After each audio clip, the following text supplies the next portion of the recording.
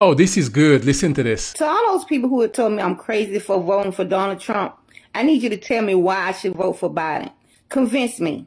Convince me to vote for a man who called black men predators that can't be rehabilitated. Convince me to vote for a man who fought against busing and fought for segregation. Convince me to vote for a man who called black children roaches and said he didn't want his kids going to school with black kids because it'd be a racial jungle. Convince me to vote for that man. Convince me to vote for a man who said he was proud of the 94 crime bill, and when he asked that he want to apologize for it, he said no, but it was one of the greatest things he done. Convince me to vote for that man. Convince me to vote for a man who said if you don't vote for him, then you're not black. Convince me to vote for a man who said all blacks think alike. Convince me to vote for a man that said blacks don't know how to use the internet. Convince me to vote for that man. Tell me why I should vote for him. Convince me to vote for a man who said that the American citizens who voted for Donald Trump was a threat to this country, yet he let the borders wide open and let anyone walk in, but we are a threat to this country. Convince me to vote for that man.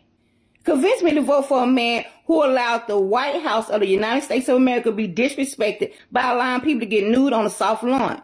Convince me to vote for that man. Convince me to vote for a man who allowed balloons, Chinese balloons, to circle across the United States of America and did nothing about it. Convince me to vote for that man.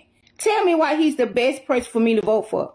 Convince me to vote for a man who closed down the Keystone XL pipeline. And for all y'all who want to say, oh, it doesn't matter because that was a Canadian pipeline, do your research, because people in the United States were working on that pipeline as well. And when it was closed down, a lot of people lost their jobs. So convince me to vote for that man. Tell me why he's the best person for the United States of America. Convince me to vote for him. Convince me to vote for a man who had a debacle removal from Afghanistan, left our allies there, left our American citizen there, caused 13 of our service people to be killed. And when they came home, disrespected them by looking down like his watch as if he didn't have time to be there. Convince me to vote for that person. Convince me to vote for this man who stood up in a church with hundreds of blacks and told them if they didn't vote Democrat and they voted for Republicans, that they would be put back in chains.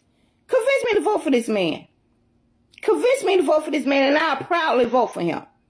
But you can't. You can't convince me to vote for him because there's nothing this man has done worth voting for.